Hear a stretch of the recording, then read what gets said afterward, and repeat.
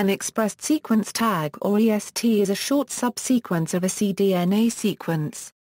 They may be used to identify gene transcripts, and are instrumental in gene discovery and gene sequence determination. The identification of ESTs has proceeded rapidly, with approximately 74.2 million ESTs now available in public databases. An EST results from one short sequencing of a cloned cDNA. The cDNAs used for EST generation are typically individual clones from a cDNA library. The resulting sequence is a relatively low-quality fragment whose length is limited by current technology to approximately 500 to 800 nucleotides. Because these clones consist of DNA that is complementary to mRNA, the ESTs represent portions of expressed genes. They may be represented in databases as either cDNA mRNA sequence or as the reverse complement of the mRNA, the template strand. ESTs can be mapped to specific chromosome locations using physical mapping techniques, such as radiation hybrid mapping, happy mapping, or FISH. Alternatively, if the genome of the organism that originated the EST has been sequenced, one can align the EST sequence to that genome using a computer. The current understanding of the human set of genes includes the existence of thousands of genes based solely on EST evidence. In this respect, ESTs have become a tool to refine the predicted transcripts for those genes, which leads to the prediction of their protein products and ultimately their function. Moreover, the situation in which those ESTs are obtained gives information on the conditions in which the corresponding gene is acting. ESTs contain enough information to permit the design of precise probes for DNA microarrays that then can be used to determine the gene expression.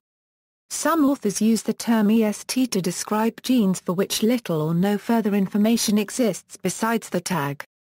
The significance of ESTs, their properties, methods to analyze EST dataset and their applications in various areas of biology have been reviewed by Nader R.J.L.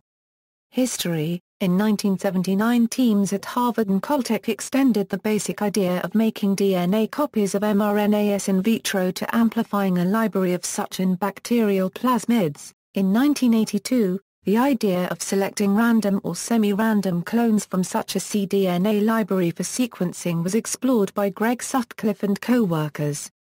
In 1983, Putney et al. Sequenced 178 clones from a rabbit muscle cDNA library. In 1991, Adams and co-workers coined the term EST and initiated more systematic sequencing as a project. Sources of data and annotations. DBEST DBEST is a division of GenBank established in 1992.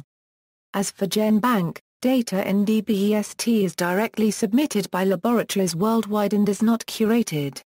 EST complex because of the way ESTs are sequenced, many distinct expressed sequence tags are often partial sequences that correspond to the same mRNA of an organism. In an effort to reduce the number of expressed sequence tags for downstream gene discovery analyses, several groups assembled expressed sequence tags into EST contexts. Example of resources that provide EST contexts include TIGR gene indices, Unigene. Stack constructing a state context is not trivial and may yield artifacts. When the complete genome sequence of an organism is available and transcripts are annotated, it is possible to bypass contig assembly and directly match transcripts with ESTs. This approach is used in the tissue info system and makes it easy to link annotations in the genomic database to tissue information provided by EST data.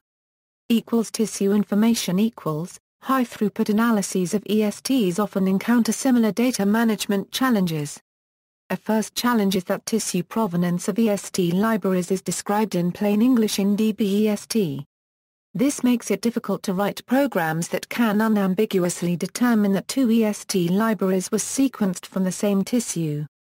Similarly, disease conditions for the tissue are not annotated in a computationally friendly manner. For instance, cancer origin of a library is often mixed with the tissue name. With the notable exception of cancer, the disease condition is often not recorded in DBEST entries. The Tissue Info project was started in 2000 to help with these challenges.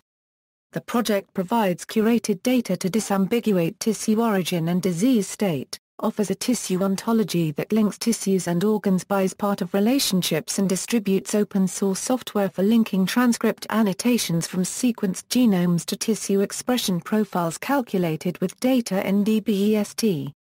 See also, gene expression, complementary DNA, image cDNA clones, whole genome sequencing. References. External links: ESTs fact sheet from NCBI, a good and easy-to-read introduction to ESTs.